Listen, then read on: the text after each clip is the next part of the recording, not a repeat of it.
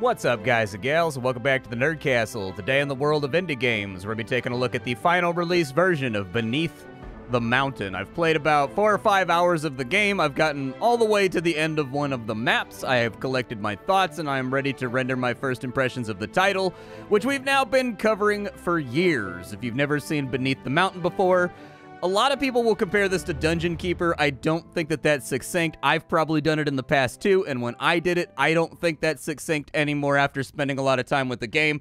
I think it's actually just a RTS. That's it. This is an RTS in the vein of something like They Are Billions, but with dwarves, where the goal of the game is to build up a base and then have just a ridiculous ass ton of cyclopses and, you know, orcs and goblins attacking your mountain while you're furiously digging downwards, trying to find your way to the heart of the mountain and defeat the Great Demon King in order to solidify your legacy as a great dwarven king.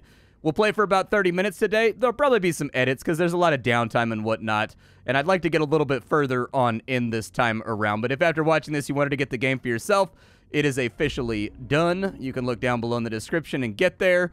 On top of that, you can also find a link to my Twitch stream and my Discord. I did stream this game a few days ago. The VOD will still be up, just in case you wanted to see what 4 hours of gameplay looked like to get to the point where I am right now with my experience with the game and how I got to the thoughts that I have. Some of those thoughts may no longer be relevant because they pushed like a 1.5 gig update this morning right after I got everything put together over the last couple days. And so some of the things may not actually come up during this video now. They may have fixed them, but most of them are like bug related. So let's go ahead and start the game on off. We'll put it on normal difficulty. We've got to pick where we want to start out at. Depending what place you start out with, you get different bonuses. And you have different amounts of attacks and different amounts of trade with your neighbors depending on your proximity to everybody else. The map that I maxed out was this one over here, High Thaldir, which is where I was digging deep and I had all the buildings and all the technologies and everything. So maybe we'll go with Kaz Ulbar. We get devotional candles, I guess, and we get 1 free Rune Priest, which is kind of a nice bonus at the beginning of the game, because Rune Priests definitely punch above their weight. They're a useful little unit to have. So welcome to the Mountain Miner. My king, the heart of the mountain lies beneath us. We must reach it before the orcs destroy our home. We've no time to lose. Let's get digging and establish our defenses. War is coming. So here we are. Just like in Dungeon Keeper, you can designate walls to be mined on out. I'm going to go ahead and get my little miners going to get that finished off faster. This is a mining camp. It's what you always start out with. This is your prestige. As your prestige goes up, you will get access to new buildings. You will get better trade deals with your neighbors because they respect you more, things of that nature. But limited building space is going to be one of the big struggles in the early game. And before the first enemy wave gets here, I find that it's a really, really good idea to have 2 houses, an army that fills up that entire pop cap, and also a barracks setup. Now, different walls are going to have different amounts of stone, different amounts of gold inside of them. That's pretty much where the Dungeon Keeper comparison is going to kind of fall off. I guess you use traps, too, in order to kill off a whole bunch of the orcs.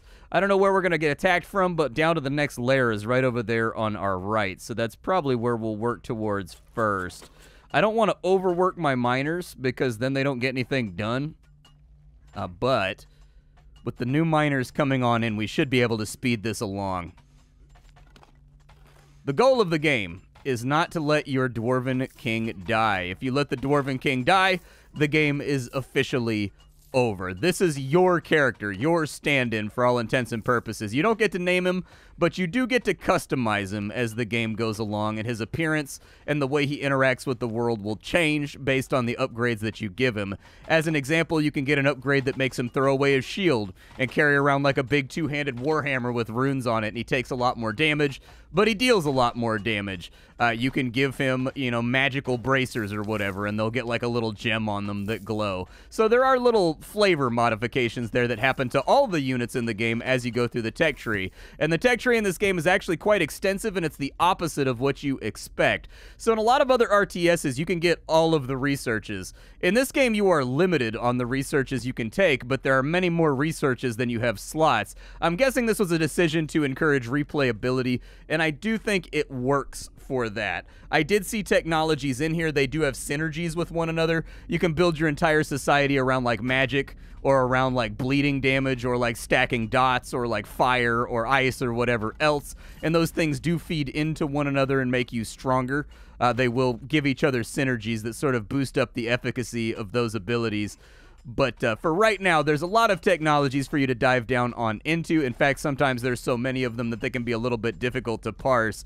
I think the one that I remember having a lot is down here in the magic menu. You only get to have like 6 of these, but there's a lot of them. So you're going to spend some time reading, going through all the upgrades, just trying to figure out what is and isn't worth it to you as a dwarvish king, and what your prevailing strategy is going to be when you start interacting with the map. Every stone has a hardness rating. That's what the 16 hammers are right there. The harder the stone is, the longer it takes your miners to mine. The white next to it is the amount of stone that you're getting out of that wall. Stone is used for advanced buildings, and then the coin is obviously what gold flakes and things like that exist inside that wall. We are full up on money right now, which means the miners won't work. That is a behavior that's kind of like baked into the game. I wish it would go away and they would keep mining and you would just discard the money.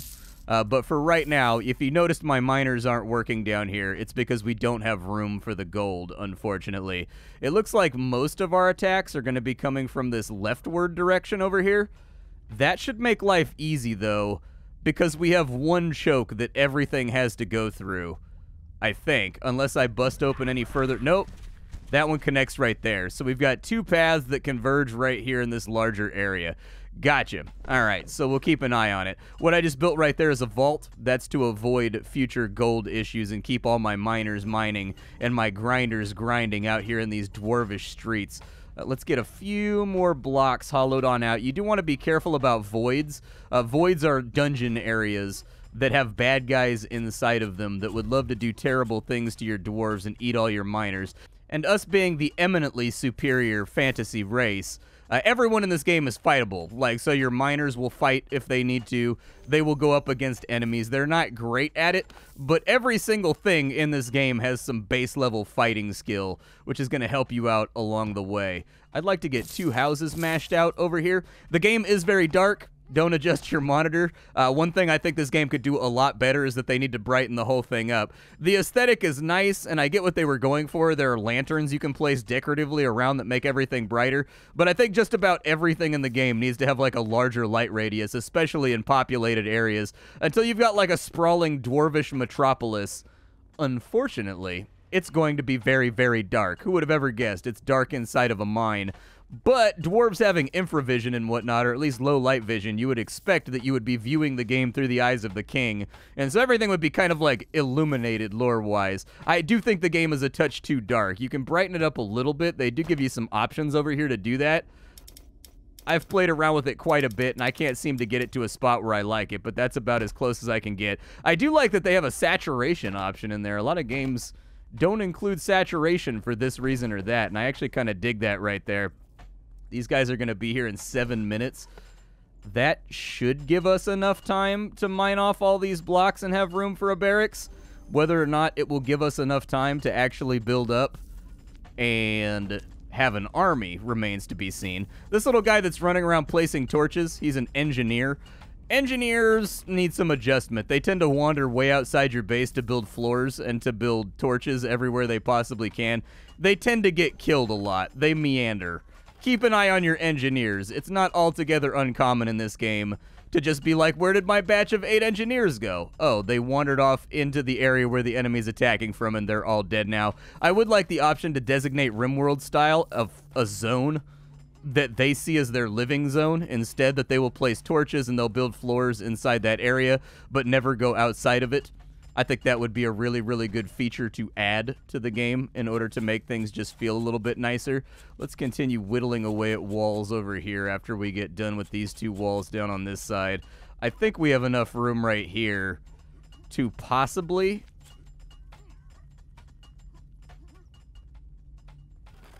put our barracks in, but time will tell. As the first batch of disgusting greenskins descend down into our lair, I've got this guy built. Stop doing that. Stop doing what you're doing and go get that block right there. I don't know if there's a way to priority target a tile. I feel like there used to be. I have like this weird memory of clicking on these tiles and this little icon turning blue to force them into priority, but I can't seem to find it this time around after playing the game for a little while. We're not going to get too fancy with the amount of dwarves that we cook up right here. We only have dwarf warriors and axe guards available for right now, so we'll get probably about half of each going. I don't know if they're going to get here before the enemy arrives. We should have enough dwarves between the king and whatever comes out by the time the wave gets here. We should be all right. We do have a couple level ups ready to go. With early level ups, what I like to do is I like to make my miners stronger. That's just for me personally. I like miners' rhythm because it makes them get a stacking speed buff based on how many miners are working on the same node. And then I also like to take, the miners get to keep 5% of the gold they mine. It's not that much gold, trust me. You'll be swimming in gold once you get further on into the game. But they work 10% faster and they move 10% faster as well. Your research rate, it ticks up all on its own. There are some buildings that will boost that up. You can see our little engineers beginning to go out where they should not go right now, which is kind of a bummer. But hopefully they get that designated home area thing in that I suggested. But the orcs are about to be upon us in one day. A little Gabo warband, ready to throw down with our glorious army. All right, and we are pop-capped, and we are under attack. We made it just in time. We'll want to protect the king, and we'll want to protect this, like, rune priest right here is like a late-game unit. And so protecting him is a really good idea. If we can keep him strapped up and, like, in the pilot seat up until things start getting a little hairy, it'd be really good for us. Now, what you're going to notice in this game, I think one of the first complaints everyone is going to have about this game is going to be with the pathfinding. For whatever reason, pathfinding never got fixed during the course of the early access. Units will frequently get stuck on things. They will frequently slide around trying to get to the enemy. They don't have the ability to push past one another, for example. And so that means your fighting force actually has a very limited efficacy, where only the units that are in front in contact with the enemy will be able to do much. And then from there, you kind of need to like micro the guys in the back and have them kind of like sweep around to the sides like that right there in order to get them into base contact. As the game goes along, that micro is going to get more and more and more intense and invasive. I'm sorry to say, that's just the way that it kind of goes. We got some more building space on down in here. And in fact, I think that's the number one thing that needs to be fixed about the game, is that the pathfinding is just abysmal. It's really, really bad pathfinding, and there's no shame in saying that. I've seen much larger RTS teams stub their toes on pathfinding woes and concerns. It's not an issue that is exclusive to this game. However, it is an issue that needs to be resolved before the game can be considered a good RTS. Up until then, it can only ever be a fine RTS because pathfinding is the main way that the player interacts with the game world. And like, if that's not working, the amount of micro you have to do with your individual army goes through the roof. And so that'll be my initial observation right there for things that I would fix up about as soon as possible. Your units in this game, they are not possessing of a natural healing skill. They do not heal on their own. So you are definitely 100% going to need to build a tavern. This is a building that they're all going to go back to, and they're going to eat food, and they're going to feast. And once they eat food and they feast, they get their health back. And then another important thing to note is that you want to set the rally flag for your tavern, because after they eat, if you don't have that set up, they'll just stay over at the tavern. And then when the enemy arrives, you're going to be like, where is my great and glorious dwarvish army?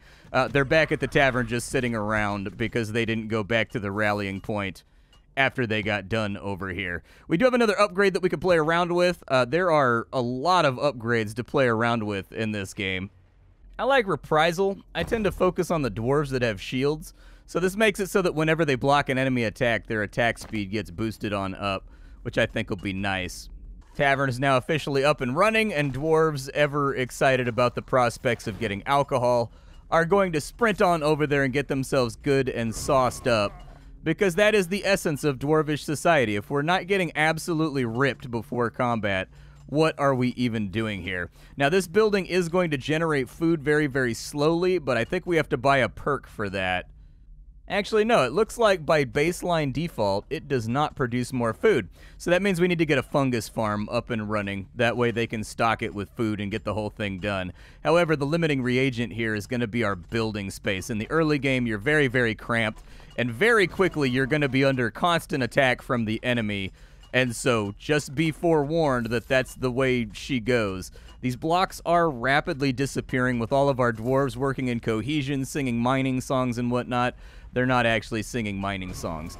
But they could be a la something like the Mines of Moria, where they all sing super sick songs while they mine. Like, what could be better than Dwarvish song? I need a fungus farm. How big is this guy? I mean, if it fits, it ships. Let's go ahead and do it. We'll get the fungus farm up and running too, so at least we can heal this army once we get down to it. After this attack right here, I'll probably break off a piece of the army to go and clear out that little coven over there, that little coven over there, and that little coven over there. The things you fight down in the dark are not going to be limited to just orcs and goblins. Those are outside threats coming from the surface. There's also zombies, there's trolls, there's slime monsters, there's golems, there's bats, there's Dune-style worms that you got to fight with. The underground is a very, very dangerous place, and this game will test your mastery of it if you pop the cork on some of these rooms a little bit too early. The raiding party is now here, so we'll do our best to deal with that. It's a little bit bigger than the last one that we dealt with, but I don't feel like we struggled altogether that much with the last one, so hopefully we'll be okay here. Continue building out space right there. I don't mind. You can see that the fungus farm is now generating food for the tavern, which is really, really good for us. These guys are on their way in, and we should be about ready to start fighting here. Our king starts out with a whirlwind ability that allows him to AoE, which is quite nice for whittling down enemies that are lighter, like goblins over here. You can also have entire builds around your king that focus entirely upon like his whirlwind ability, and it's stacking up bleeds on enemies, and then you can build your armies to deal bonus damage versus bleed enemies. I do like those little synergies. It looks like actually the rune priest summoned Grandpa over here. Every rune priest can summon a spectral guard that will come out and fight in their defense, which is pretty cool. They got done with the fight right there. They're now busy doing weird pathfinding stuff, so we'll just reset them real quick. I haven't actually found that, like, if I change around their formation, I don't know if it, like, if I loosen their formation. I wanted to see that if I loosen their formation, if it would make things a little bit more viable. But all you guys go pop the door on that over there. I would like more building space, please. And until we deal with these little dungeons on the sides, it's not going to be a whole lot we can do. All of our dwarves are jockeying for food over here and getting stuck on one another. Perfect. Food's coming on in. Looks like it was a spooter cave. Let's go ahead and send a couple of dwarves over here to deal with said spooters before we end up with further orc issues. I do have a little bit of building space on this side. I would like to build maybe like a little medium dwarvish condo right there. It's a little bit close to the war front though, which kind of worries me. I just want to get my pop cap up and get like a bigger army. All right, you guys, everybody in. We have a lot of spiders to kill here. And then we'll queue up a lot more mining on this side too, just so we consistently have goodies coming in to make our lives easier. Gold is going to be a major factor in early game success, and if you can't get that gold squared away, you're going to start to have problems. Now, as we kill enemies, our dwarves are going to level up. They are going to become more elite. There are a number of different perks you can buy from the tech tree that cause them to level faster or level better, level more effectively, get benefits each time they level up, like extra HP, stuff like that. Those are all just examples. I don't know if those are specifically in the game. But guys get better as they kill guys. And that's all you really need to rectify with the whole situation. Now, everybody should go back and heal themselves in between these fights. And knocking out these corridors right here, we should end up with some much better building space, too.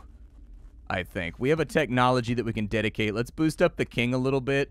The king gets attack speed, armor penetration, and attack range. Yeah, that just sounds like a flat win. Let's go ahead and take it. Because I would like for the king to be busting some heads out here. You do have a stat panel for every single character in the game. Feel free to utilize that to figure out what bonuses will work best. Sometimes when they say things like you get 30% attack, it helps to look and see if you have 8 attack or 50 attack, because that 30% is way more consequential in the latter case than in the earlier case, whereas for the earlier character, it might be better to stack up attack speed or stack up something like that. Miners are mining. It looks like we got all the spiders cleared out. Good stuff.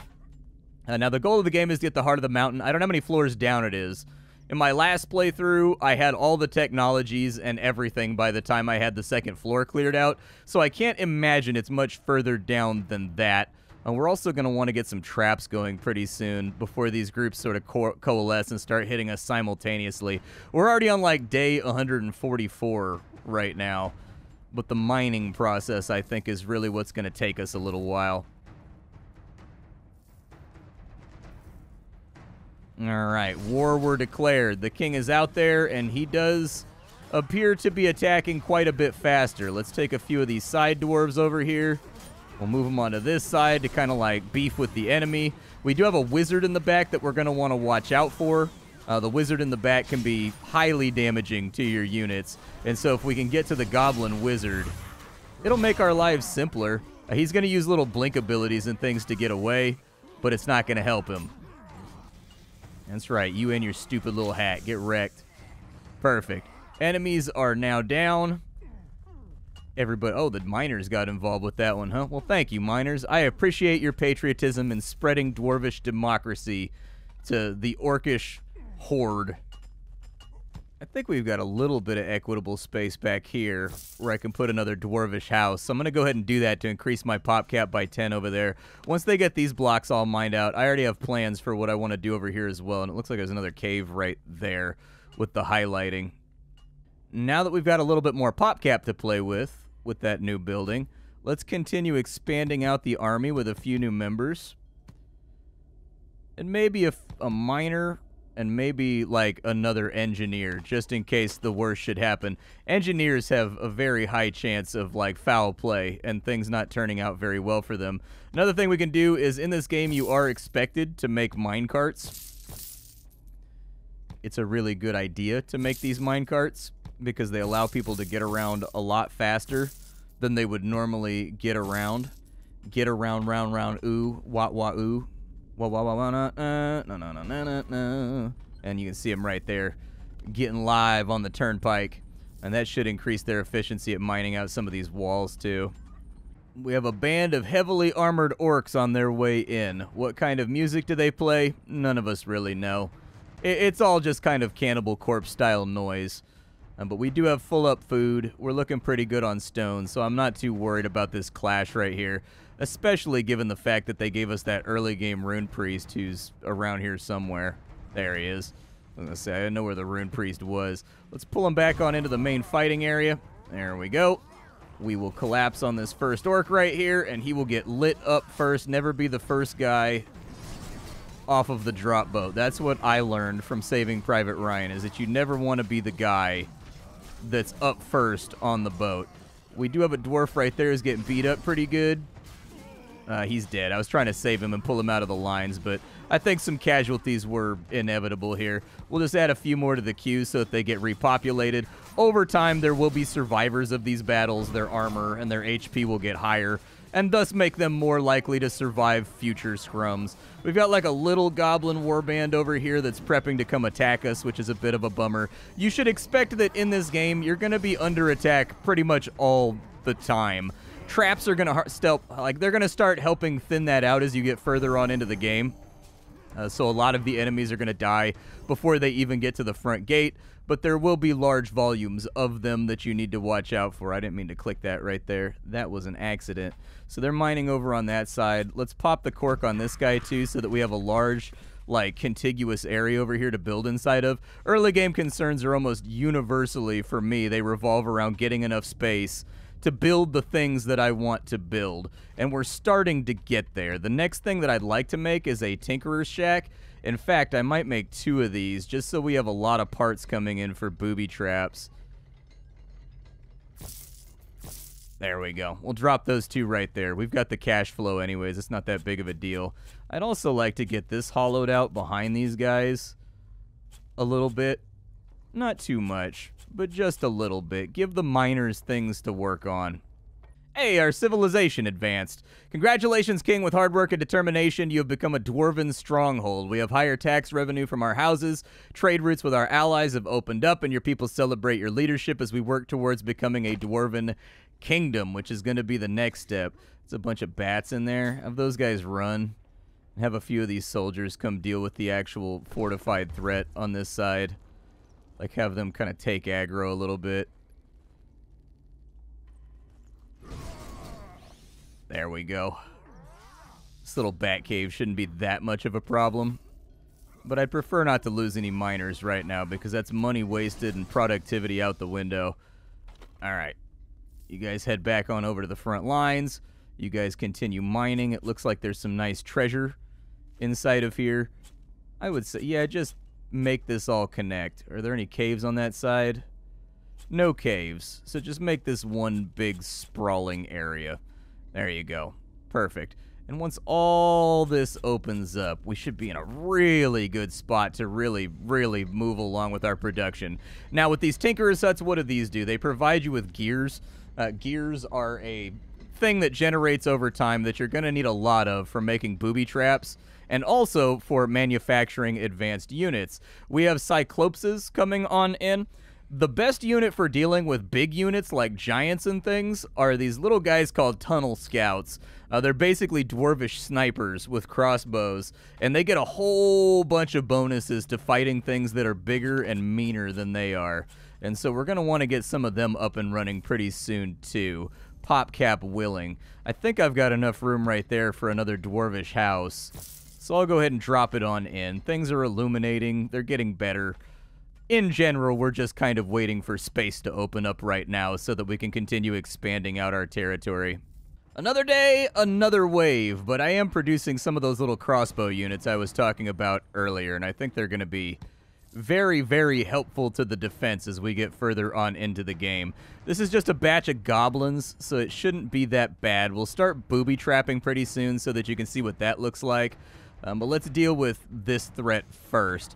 Because of the pathfinding being so bad, I tend to lean very heavily on the crossbowmen. Like, I keep like a bare minimum highly buffed front line that can make contact and then kind of engage with the enemy, and then I just have a ton of crossbowmen behind them just whip, like firing into combat to kind of adjust for the DPS that I'm losing by my melee guys stumbling all over one another. In the interim, I did add 2 more buffs to my infantry. All of my iron guards and all of my shield guys now have more armor. They now have more threat. They now have more HP. They have more things going on that are going to keep them safe as the game goes along. And that actually seemed like kind of an easy gimme victory. You love to see it.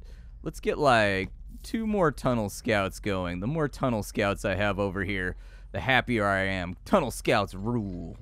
There are researches and things inside all of these buildings that you will definitely want to look into and start researching. They can be quite consequential. Things like 20% attack speed increases for crossbowmen, producing more resources, which right now we're not producing enough trap parts, so I'm taking a productivity increase over here. There's also little things you can look at when it comes to upgrading your miners. So you can make them train and spawn in as level 2s. You can have them move faster. You can give them a consumable slot. That's right. All of your characters can have multiple consumable slots that will stack up on their abilities over here. You can set up... There's a menu up here. This button was really hard to find. There's a menu right here where you can set up how much money each unit will spend on consumables like health potions, strength potions, iron skin potions, hand grenades, bombs, depth charges, things like that. They are very consequential to the outcome of combat. I highly recommend using consumables as soon as you get access to them. In fact, you can get access to consumables right in the beginning of the game. There are certain perks you can get from the research tree that negate the need for the building tree, and you just instantly get grenades or whatever as a perk of being a part of your society. You just are part of a society of dwarves that really like blowing stuff up. And who doesn't? Explosives are always enjoyable. Since we're starting to have a lot more orcs coming on in, I would suggest that we take a 10% damage bonus culturally against greenskins. There are damage bonuses for everything in the game, from undead to monstrosities that you find beneath the surface. But I always start with orcs and greenskins just because that's what you spend 90% of your time fighting. And so that 10% goes a long ways over the course of a 5 or 6 hour run. Another day and another wave. Let's get a few more units stacked out over here just so we're like printing our replacements already for whoever goes down in this particular battle. Wow, they want the king. They want the king and nothing but the king right now. It's a pretty serious little goblin fight. The good news is that the pathfinding affects the enemies just as much as it affects your units. So it's kind of like a tit-for-tat type situation. However, you do end up with situations like that dwarf right there that's like in base contact with an enemy and doesn't think to go attack the enemy that's right next to him instead of trying to get to the one from the attack designation once the pathfinding shits the bed on you. And so I would say that's kind of my... There's a number of complaints I have for this game that keep me from recommending it right now. This is one of those games that I really, really like. I want to like this game more than I do. And I'll give you a couple of reasons why that is. First and foremost, the pathfinding is really bad. That's the #1 main gameplay disruptor that you're going to have to learn to go to bed with. Pathfinding is one of those basic, simple things that should probably be ironed out on release day. The player having to deal with units getting stuck, units not being able to pathfind and figure out where they're going, both for and against the player are just one of those disruptions that needs to go, and it leads to other issues as well when you get further on into the game. And I'll explain what I mean by that right now. So I'm building an alchemy lab right here next to the front gate of town. And you might be asking yourself, why is he doing that? Like, why would he need to build the alchemy place so close to where the enemy is at? And the answer is pretty simple. You know the rally flag that exists on the tavern that sends your guys back to the front? Once you get to the point in the game where you're actively getting consumables like potions and grenades, after every single fight, anybody in your army that has used a consumable, they will have to go back to the tinkering station to fill up their explosives and their gadgets. They will have to go back to the alchemy lab in order to fill up their potions.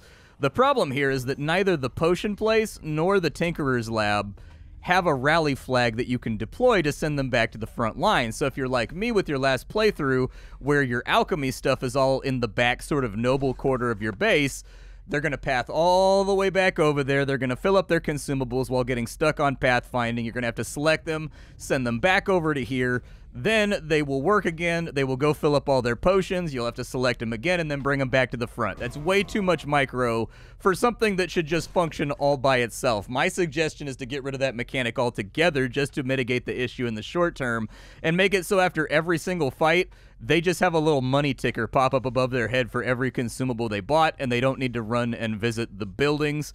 They would make it quicker, smoother, and honestly way less micro if the pathfinding is not going to be fixable. I spent a large amount of my time on my last run just grabbing wayward units and sending them back to the front after they filled up their various consumables because there's no rally flag to help them get back there. And so these are just bare basic functional things that kind of need to be worked on. On top of that, the game does come with a plethora of bugs. Mine were all technically related, so a number of traps are not working properly right now. The biggest trap that's not working at the moment is the magma trap. I don't know if they fixed that with the most recent big patch or if they're still bugged, but when I played through yesterday, the magma traps, once they start firing, they never stop firing, which A, makes them super OP, and then with the lighting effects, if you use a lot of the magma traps to exploit the fact that they're broken, it will eventually lag out your game, the UI will crash, and the game will become unplayable just from, like, the graphical spam.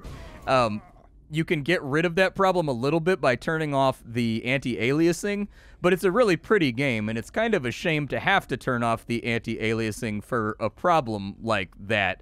But by and large, there are things in the game that are bugged, and some of those bugs can kind of become catastrophic to your long-term enjoyment of the game. Once I got up to like really high unit counts, for example, and I had a lot of traps, and there's a lot of things fighting and dying, an issue that I ran into was just every now and again the frame rate would die on me. The UI itself would kind of like degauss, I guess. I don't even know how else to describe it. It would recover, come back, the frame rate would come back, but it started happening frequently enough, and the flicker was fast enough, and it was bright enough that I was like, all right, I actually called off the stream early because of it, where I was like, I just can't watch the screen flicker like this. And so this is one of those games that I very, very, very badly want to like, because you guys know that I'm one of the biggest Dwarf fanboys, like, in the entire world of YouTube. Dwarves are my favorite. I adore dwarves. I like dwarven culture. I like everything about them.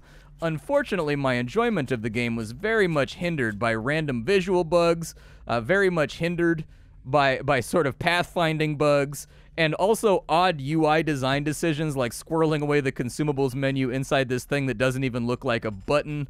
It took me forever to find this menu and realize that this was a clickable button because it doesn't light up, it doesn't animate, it doesn't really like do anything when you mouse over it. When you click on it, it doesn't like indent and come back out like a button. It doesn't look like an interactable thing in the UI, and so it took me forever to figure out how to get my units to actually use consumables, and once I found it, I felt really dumb. But part of that was because of the messaging that the UI has that it sends to the player. This game is full of weird little UI decisions, bad pathfinding, and some potentially game-breaking bugs. I would wait to see how they patch it up and fix it up. They did drop a 1.5 gig patch this morning. I just checked, and the patch notes were pushed over to the Steam branch over there, so I could take a look at them over there. And it didn't really particularly fix any of the stuff that came up during the course of my run.